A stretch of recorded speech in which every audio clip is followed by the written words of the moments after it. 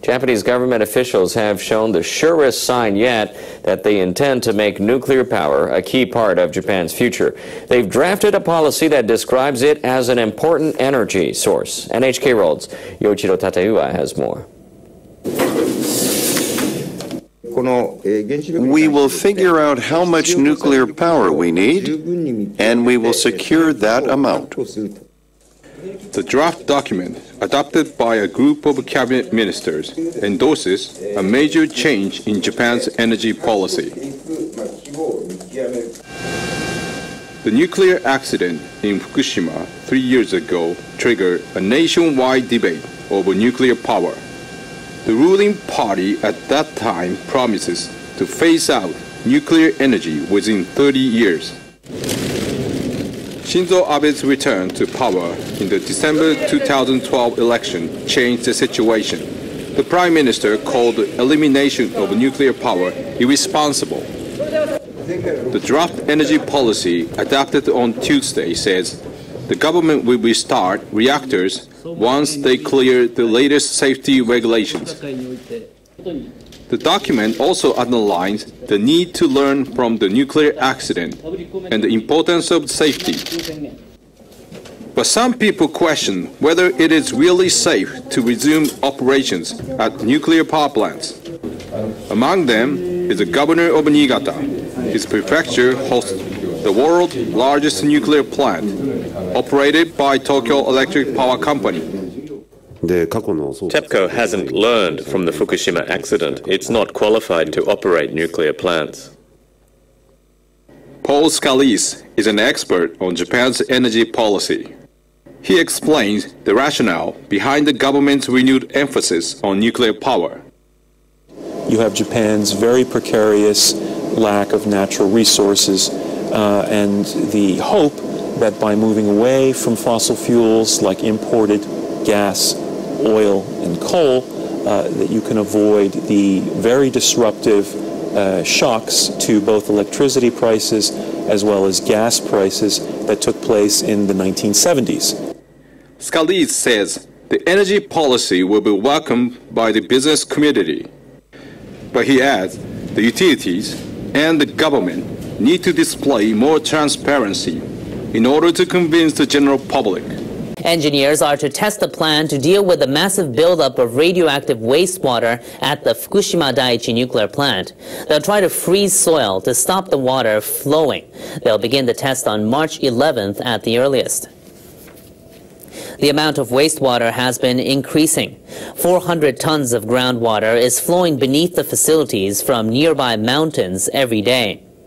The government plans to spend more than $300 million to build frozen walls around the number 1 to number 4 reactors.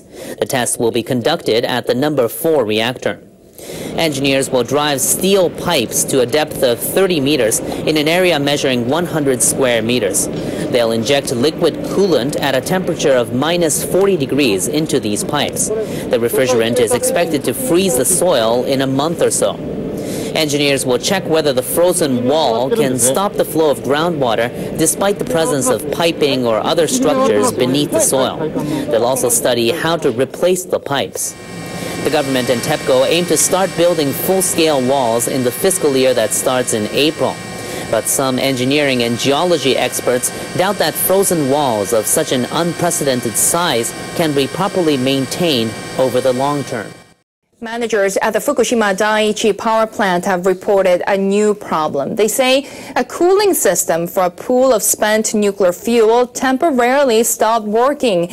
An alarm indicating an electrical problem went off on Tuesday morning. The cooling system at the number 4 reactor building stopped because of a partial power failure.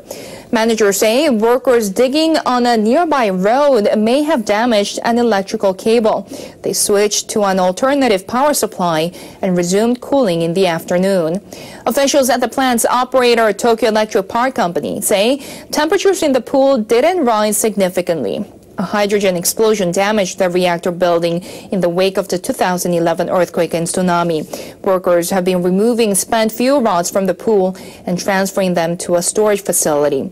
The power failure forced them to suspend operations, but they were able to resume work in the experts afternoon. commissioned by the government has endorsed a proposal on how to choose locations for burying radioactive waste.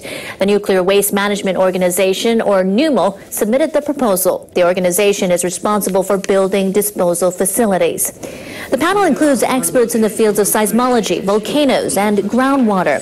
They met to discuss how NUMO plans to select sites to permanently store the waste deep underground. The guidelines say the waste should not be buried near active geological faults or within 15 kilometers of volcanoes.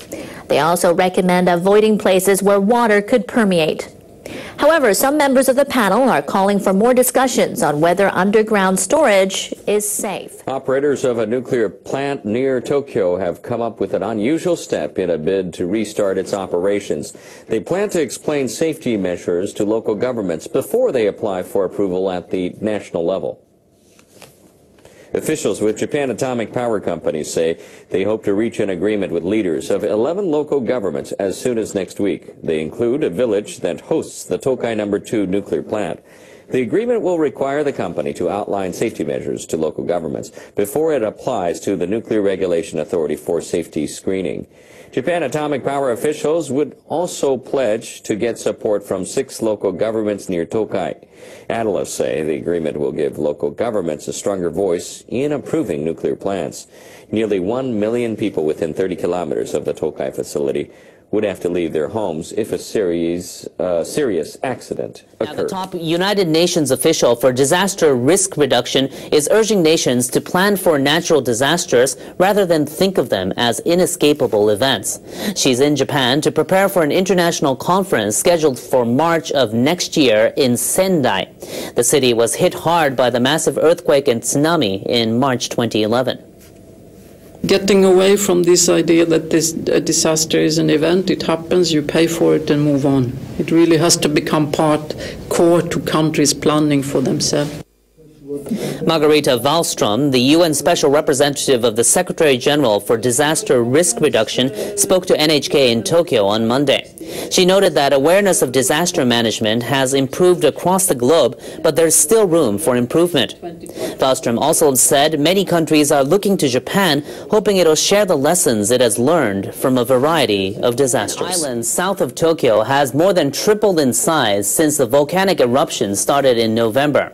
Officials with Japan's meteorological agencies say the island will probably become larger as the eruption shows no sign of ending. The eruption was the first in 40 years in the Ogasawara Island chain. The new landmass created by the lava merged with Nishinoshima Island by the year end. The island is now 3.5 times its original size. Officials say the new land measures half a square kilometer. They estimate that at least 10 million cubic meters of lava flowed out by February 4th. Officials say the eruption is producing about 100,000 cubic meters of lava a day. Vessels navigating near the island are being warned to stay on the island. Went diving for shells and came up with a lot more than he bargained for. Tetsuo Okamoto spotted a giant squid 4 meters below the surface. The creature was more than 4 meters long and weighed about 200 kilograms. Okamoto tied it to his boat and took it back to port. I was stunned to see the giant creature. I've been fishing at sea for decades, but I've never seen anything like that.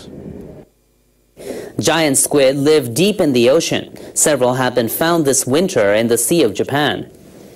It is quite rare for a giant squid to come up from the deep waters. Researchers will examine the squid to find out why it came to the surface. News was busy airing a war criminals pity party. What major news story was being missed? Well, earlier this month, there was another radioactive leak, and I'm not even talking about Fukushima. Last week, officials confirmed that the waste isolation pilot plant near Carlsbad, New Mexico, experienced the highest radiation levels in the facility's history after there was a leak inside of a salt tunnel where radioactive material is stored. Now, although plant officials are maintaining that there is no current threat, there's still little known about the extent of the leak or how to reduce current radiation levels in and around the site. Not to mention that it took days for officials to even announce that the leak had happened. In fact, Edward Lyman, a nuclear expert at the Union of Concerned Scientists, told the LA Times that, quote, if there is airborne contamination and it involves plutonium, they're going to need to decontaminate, surfaces. If it's in the ventilation system, it could have spread to other areas.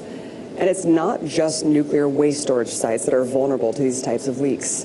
In fact, just last year, the same organization released a report stating that over the past 3 years, 40 of the 104 U.S. nuclear reactors sustained at least one near miss. Now, a near miss is when an event, such as a failure of a cooling system, occurs that increases the chance of a core meltdown by a factor of 10, forcing the Nuclear Regulatory Commission to investigate. Furthermore, last April, former chairman of the NRC, Gregory Yatsko, told the New York Times that all of America's 104 reactors have safety problems that cannot be fixed and must be replaced with new technology. Interestingly, he waited until after his time as head of the NRC to make this recommendation. Helpful stuff, Greg. Thanks. But these types of reports seem to be of little concern to Energy Department officials, as 2 new nuclear reactors are set to be built for the first time in nearly 30 years. Just last week, Energy Secretary Ernest Moniz traveled to Georgia to issue multi-billion-dollar loan guarantees for the construction of 2 reactors in the state. So while Obama continues to promote an all-of-the-above approach to U.S. energy, humanity will continue to suffer from the unlearned lessons of technological insanity.